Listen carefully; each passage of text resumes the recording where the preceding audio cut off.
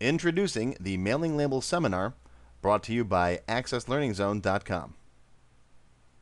This seminar is all about working with mailing labels.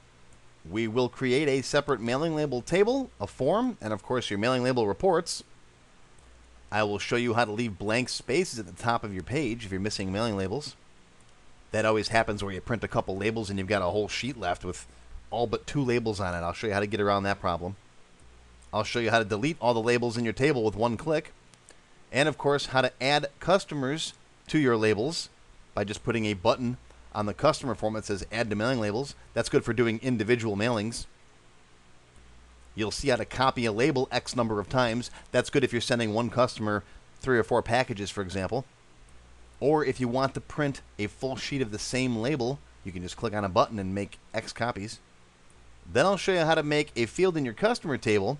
We'll call it active, so that when you want to send your newsletters out, you can simply go through and check all the active customers, click one button, and it adds them all to your mailing label table. That's good for doing your weekly or your monthly mailings. So here's a simple walkthrough of the database created in class.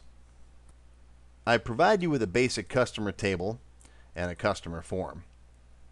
Those are built in my customer database, which is a free template you can get from my website.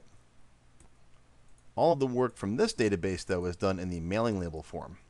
Now, the mailing label form is based on the mailing label table, which simply is 1, 2, 3, 4 lines of text that go onto each mailing label. You can type in labels yourself if you want to. Or if you want, you can go to the customer form, pick whichever customer you want to add to the mailing label list, and hit Add to Mailing Labels. And there we go. I've inserted that customer into the mailing labels.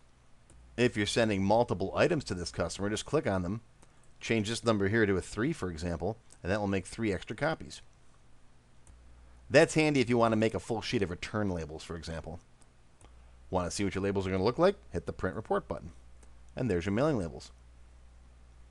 You can now hit the print button and send them right to the printer. Now you know what happens. Sometimes you print some labels off, and then the next time you've got a sheet of labels with 5 missing ones on top. No problem. Let's insert 5 blank records at the top, and then hit Print Report again. And there you can see I've got 5 blanks up top.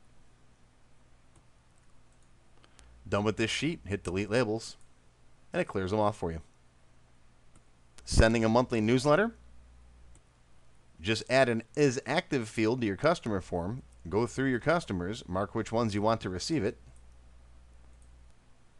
then go back to the mailing label form and go Get Newsletter Labels, and that brings in just the customers that are marked active that have all of their address information, so they're not missing any name, address, city, state, zip, and that kind of stuff, so you can mail to them. So that's a quick run through of everything covered in the Mailing Label Seminar.